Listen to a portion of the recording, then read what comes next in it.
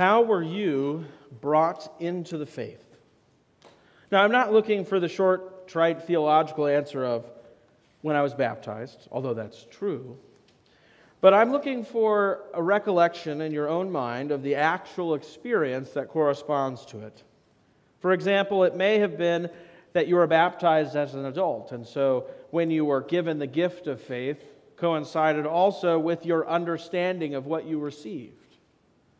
Or perhaps you were baptized as a small child, and the realization and understanding was not revealed to you fully of what you had received as a gift then until you were a little bit older. But we all had some point in our life, or will if it hasn't happened yet for you, where the realization of being in the presence of God through your relationship with Jesus becomes apparent. Becomes something in some way revealed to you in a way that you understand. And often it can be an overwhelming realization. One of overwhelming joy, but also just the reality of what God has done for you in Jesus really sinking in.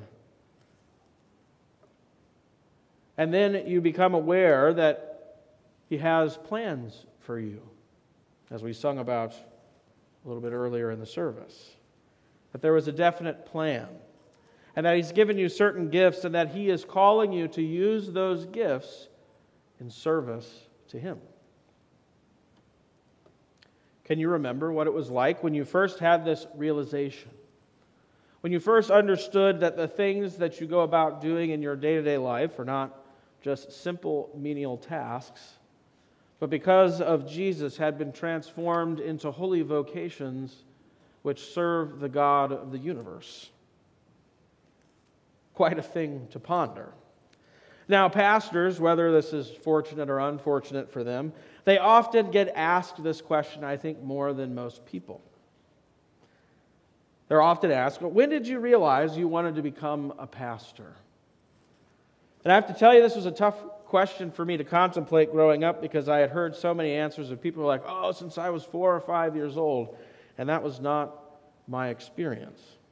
My father was a pastor, and maybe that was partially why it was something I didn't really consider for myself. But this question is essentially when somebody asks you, they're asking you to recall, as I have asked you, the moment when you realized God was calling you to something. Now, some of you sitting in the pew today have asked me this question, whether it was first when I arrived here to serve as your pastor or since at some point in a conversation. And I would wager to say some of you might remember the answer I gave and some not. For me, it was a day where I got in a fight with my father, so much so that he called the school and said I wasn't coming in that day. And it just so happened to be the day that he goes once a month. He spent the whole day visiting his shut-ins, and so I went with him. And I got to see some of the things that a pastor does that even as somebody who's a member of a pastor's family doesn't really get to see. And on top of that, it just so happened that on that day, he had a visit that was unplanned for a friend of a member of the congregation who was on his deathbed. And it was the very first time I'd ever been in a situation like that. And getting to see what a pastor does in that situation sort of sealed the deal for me, even if in the moment I didn't quite fully realize it. Now, all this to say, we see this on display in sort of cosmic fashion in our Old Testament reading in Isaiah chapter 6. Isaiah 6 gives us an example of what the reality of the call from God does to a person. The specifics of the call are certainly different. You and I are not being called to be a prophet to the rebellious people of Israel in the Old Testament. But there are distinct similarities in what is being done to Isaiah in his relationship with God. Whether it's a call to be a parent, a doctor, a teacher, or insert whichever vocation you like, there's a commonality to the experience of the unknowable, mysterious majesty of God communicating to us unworthy creatures. And this is on full display in Isaiah chapter 6. So I want you to think back to the time when you had this realization in your own life. Maybe it wasn't the inception of your faith, but the realization of what it meant, or what it brought to you, or what God was asking you to do with the gifts that He has given to you as we go through Isaiah 6. The initial confrontation between God and man is a frightful thing. And here I don't mean confrontation in the sense of a battle. If so, it would be the shortest battle in the history of battles. When one comes into the presence of God, you can safely say that's precisely the point the conflict is well and truly finished. Isaiah experiences this reality. Let me reread the first 4 verses of our Old Testament reading. In the year that King Uzziah died, I saw the Lord sitting upon a throne, high and lifted up, and the train of His robe filled the temple. Above Him stood the seraphim. Each had 6 wings. With 2 He covered His face, with 2 He covered His feet, and with 2 He flew. And one called to another and said, Holy, holy, holy is the Lord of hosts. The whole earth is full of His glory. And the foundations of the threshold shook at the voice of Him who called, and the house was filled with smoke.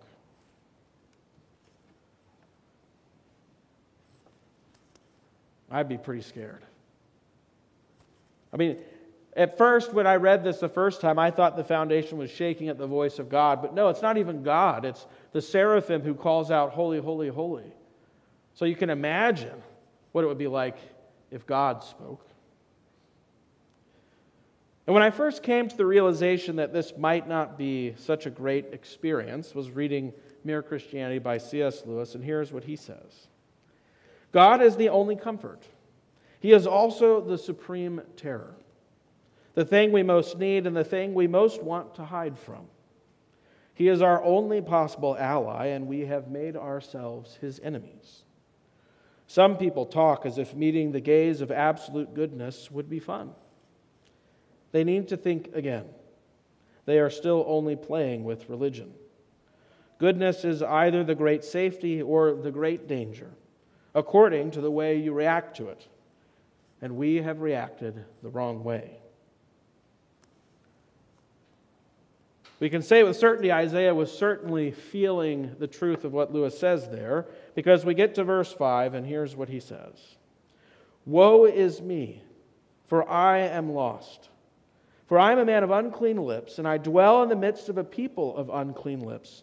For my eyes have seen the King, the Lord of hosts.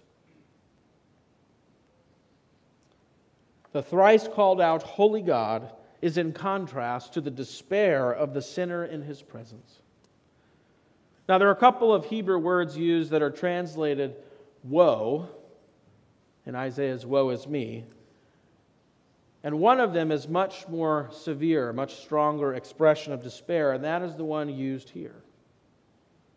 Isaiah is fully convinced he's in a place he has no business to be at, and that just by being here he has transgressed a boundary of holiness that will result in his destruction. He's acutely aware of his own sin and unworthiness and expresses that out loud. It's sort of like when you caught doing something you know is wrong, that even a part of you agrees that you should be punished.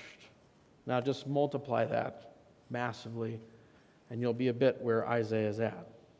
Now I would wager that you haven't had such a vision as Isaiah describes here. But we do have moments that reflect the truth of what he's experiencing. Think back to the moment when you first became a spouse, or when you first became a parent, or maybe in your workplace being given a lot of new responsibilities.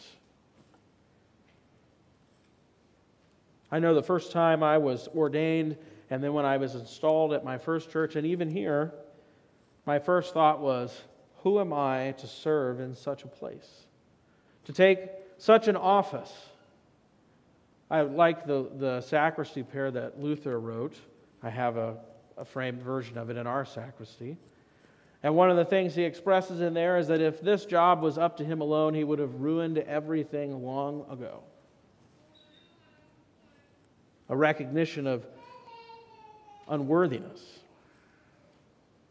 We often understand this as an intimidation of a new responsibility, but what causes us to be intimidated is a nagging feeling that is, who am I to serve in such an office? Who am I to be given such a responsibility? Now, Isaiah is experiencing the ultimate form of this realization. Standing in the presence of God, everything laid bare. There's no hiding now, nor is there for us. So how does our holy, holy, holy God, the Lord of hosts, respond to this transgression of a sinner entering into his courts? The Lord of hosts is merciful and not wrathful. He doesn't engage in the just judgment of Isaiah. Rather, he himself removes the barrier of being in his presence. He purifies Isaiah. Verses 6 and 7 go quite like this. Then one of the seraphim flew to me, having in his hand a burning coal that he had taken with tongs from the altar.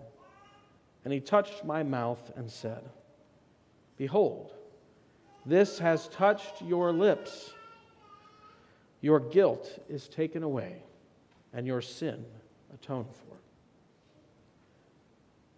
Now notice God doesn't disagree with the expression of despair that Isaiah voices out loud. Everything Isaiah says is true. Everything he says about himself, everything he says about the people of God. He is indeed a man of unclean lips, dwelling in the midst of a people of unclean lips. And the focus on lips as the imagery here gives us a clue into what God is calling Isaiah to do. He's calling him to be a prophet. And what does a prophet do but speak the word of the Lord? He's not fit to do such things. He's not fit to bear the word to the people of God, and so God makes him fit. God makes him worthy.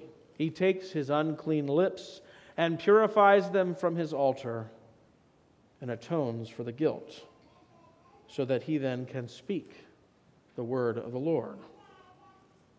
His guilt is taken away and his sin is atoned for.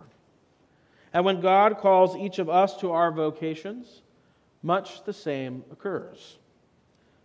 God calls us to a task of which we feel unworthy. No matter the task he calls us to, now it is a job in service to him, the King, the Lord of hosts. And we are not worthy to be even in his court, much less serve in it. And yet, he makes us worthy. He does what we cannot. From his altar, he purifies us. Today, you will receive the body and blood of Jesus on your lips, brought to you by the grace of the King, and with, like for Isaiah, words that bring immense comfort, shed for you for the forgiveness of sins. Your guilt is taken away. Your sin is atoned for. God is making you worthy to be his servant. And in our case, even more than that. Now that Jesus, a beloved child of the Heavenly Father, has made a sacrifice in our place, he has given us his very relationship with God, and so we are no longer servants in his court, but beloved children, brought into his family through the mystery and gift of baptism. But God isn't done yet.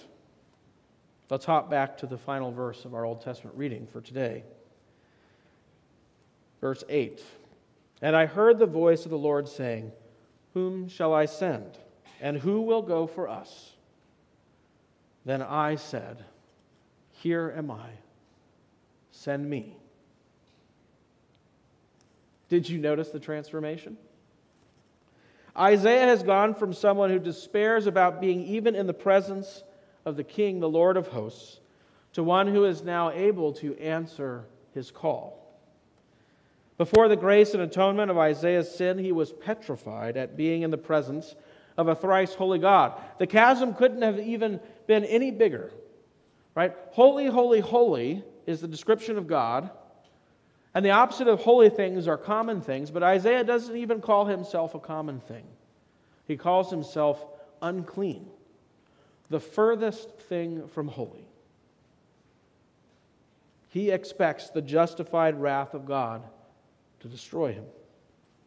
Yet after the forgiveness is given and he is made clean, he answers the call of God to be his prophet to his people. So it is with you as well. Whatever God has called you to do in service to him, you are unworthy, unclean. Whether that's to serve as a father, a mother, a husband, or a wife, a pastor, or a teacher, or a doctor, or whatever. Because now you're doing it for the Lord, you're unworthy. Once God calls the work that's done in service to him, unclean people have no place in his presence. God knows this. Driven by love and grace for you, just like for Isaiah, he forgives your sin and makes atonement for them all.